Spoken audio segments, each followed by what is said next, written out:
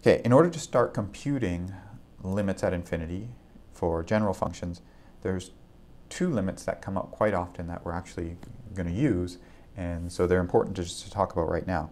So if r is a rational number, so bigger than 0, r is a number bigger than 0 and is a rational number, then the limit as x goes to infinity of 1 over x to the r is 0. In other words, this is just saying if you've got 1 over something that's getting big, then the ratio's got to go to 0. So the limit as x goes to infinity, x to the r is a positive number, so as you take x getting bigger and bigger and bigger, and you're taking a power of it, the power of r, that's still getting bigger and bigger and bigger. The reciprocal of it is going to 0. If r, so what about the limit as you go to negative infinity? Well, the limit as x goes to negative infinity of 1 over x to the r is also 0, but we do have to be careful there. We have to make sure that the r is a number for which x to the r makes sense. So we're saying here that r is a rational number such that x to the r is defined for all x, in particular for negative values of x, then the limit is 0. So this, excludes cases like 1 over x to the 1/2. If you had a r value of a half, that's square root of x.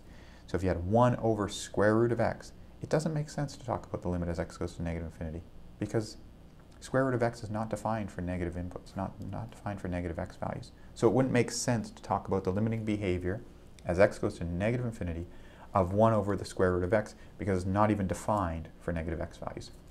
So that's all this statement here, such that x to the r is defined for all x. It's just saying, just have a look, make sure your function's defined for negative x values. If it is, okay, then the ratio 1 over x to the r goes to 0 as x goes to negative infinity. So to sum these two statements up, it's really just saying if you've got 1 over something that's getting big, then the ratio is going to 0. And we're going to use this again and again and again. So let's get to the examples. Let's evaluate the limit as x goes to infinity of this cubic polynomial over this other cubic polynomial. Okay, so how do we do this? Well, what we're going to do is we're going to try to exploit the fact that we know 1 over a power of x goes to 0 as x goes to infinity. We're going to try to make use of that fact. In other words, if I can push everywhere I see an x, if I can push it into a denominator of a little piece of the expression, if I can put that x in the denominator, then I know it goes to 0 and I can deal with those limits easily. So the idea is everywhere you see an x, try to make it get stuck in a denominator of something. Okay, so there's a couple of ways I like to do these limits. One of the ways, and I think this is a good way to sort of first look at this, is to just try to think, what's happening? What's happening here? As x gets really big, what is this expression doing? And so I'm going to put this in a thought bubble. This is a really informal way to do it, but it's often helpful to figure out what the answer is without really doing any calculations at all. So what are we thinking? Well, x is getting really big. Okay, so I look at the first expression and I say, well, it's a cubic polynomial. X is really, really big. So this is huge. We're going off to infinity, so x is big, big, big, big, big, big. What's the dominant term in the top?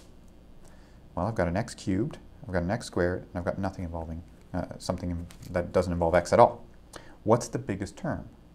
Well, I've got this x cubed. If x is really, really big, x cubed is so much bigger than x squared that it's the dominant term. So what I'm going to do is for x, maybe I'll put huge, because I'm thinking it's really big. For x huge, 3x cubed minus 4x squared minus 1 all over 6x cubed plus x plus 2. What is that? Well, this is approximately, so there's a little squiggly equal sign here. Approximately. This is roughly, well, this is the dominant term, right? When x is really huge, this is all that matters, is that 3x squared, or sorry, 3x cubed. So that top is roughly just the size of 3x cubed. The other stuff is just tiny compared to that leading term. This is, again, for when x is really huge. What about the bottom? Well, the bottom is roughly 6x cubed. And so all that really matters is that dominant term in the top and the dominant one in the bottom. And that's, well, the x cubes now cancel, and that's 3 over 6, so that's equal to 1/2. So I've just answered the question. What is the value of the limit? It's 1/2. Okay, this is, as I wrote here, I wrote think, right? This is what's going on in our head. This is a very informal calculation. And you might have some objections. You can say, well, how can you just ignore those terms? Why do you just focus on the leading term? Well, once you see a few calculations, you'll see that the underlying principles why we can do this makes sense. But of course, it involves a formal calculation to see why. And that's where I'm going to do the formal calculation. But I wanted to give you just a way to think about these things, because this is going to be important for a lot of the ones we do. You can often think about what the answer's got to be before you do any calculations at all. So let's go ahead and look at this first one and make it a little bit more formal.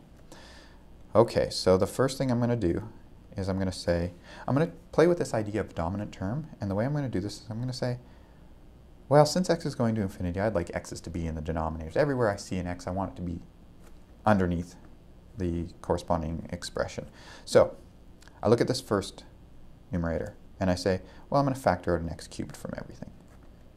And that allows me to force the x's in the denominators of parts of the expression. What about the denominator? I factor out the x cubed as well. And I'm left with a 6 and a 1 over x squared and a 2 over x cubed. Okay. And now I've got an x cube on top and an x cube on the bottom. Those can cancel off with each other. And so this is in the limit as x goes to infinity of 3 minus 4 over x minus 1 over x cubed all over 6 plus 1 over x squared plus 2 over x cubed. And now we can use that nice handy fact that we listed up here that said when I'm looking at a limit as x goes to infinity of 1 over a power of x, the answer is going to be 0. The limiting value is going to be 0. So I look at all of these things I've got here. I push the x downstairs because this is going to go to 0. This is going to go to 0. This is going to go to 0. And this is going to go to 0. All of those things are going to 0 in the limit. So the answer is 3 over 6 or 1/2. Same as what I got by just doing sort of this informal thought process. I got the same thing by doing the calculation. Okay, so what was the underlying principle of the calculation here? The underlying principle was I'm going to take the expression in the denominator, that power of x, the highest power of x, and I'm going to factor it out. And I'm going to do the same thing to the numerator, factor out the highest power of x and see what ends up canceling. And you'll notice here that the only things that survived in the end were those two leading terms, that 3 and that 6, because everything else had an x in the bottom. Those were precisely the two coefficients of the leading terms, the one on the top and the one on the bottom, because they had the same degree. And that's really what was underlying our thought process back here. The other things didn't matter, because essentially when I did this factorization of this x cubed out of top and bottom, the other things didn't matter because they'd have the x's in the bottom. And when I took the limit as x goes to infinity, they'd go to 0. Okay? So this is what's written here in our calculation is how you would typically approach a problem like this. But don't forget that you can think through what the answer possibly is by just thinking about what happens when x is big. Okay, so let's look at the next example.